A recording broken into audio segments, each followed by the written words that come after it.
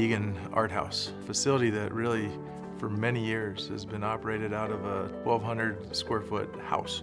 The growth of our art programs and artists across the city and region has really created a demand for so much more.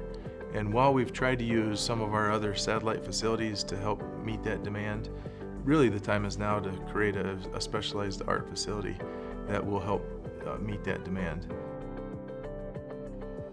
We've been here for over 25 years, operating as a center for art education. We see thousands of people every single year, all ages, taking classes, learning new things, making new friends, finding their creative voice, gaining confidence. So it's a really important part of our community.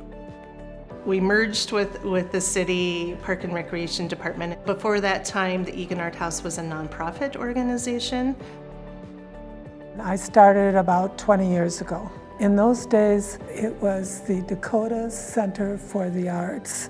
It was a nonprofit organization that rented the art house from the city for $1 a year. In the main house where it used to be living room, bedrooms, originally it was all kinds of classes, painting classes, kids camps, different media, and then the garage where we're sitting. The garage has been the pottery studio. Since that time we started off with 4 wheels. Now we have 8+ wheels, which is how much we can fit in the space.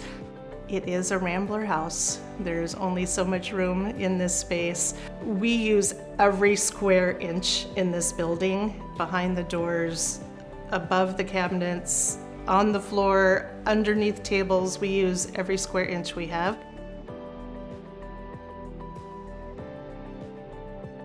Accessibility is also a huge challenge here.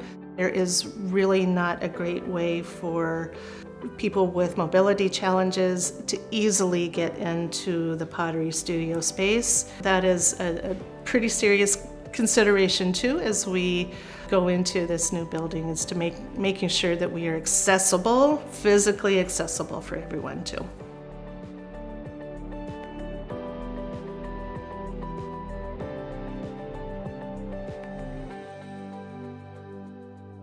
The art house, even though it's a specialized kind of facility, there's still something creative that can touch just about everybody. We just aren't meeting the demand that's out there right now. There's not a lot of those facilities out there to provide these programs, and so we have waiting lists for just about every opportunity that is provided in the art house. It all comes down to the community, right? And people meeting up with friends and doing things that keeps them active and thriving.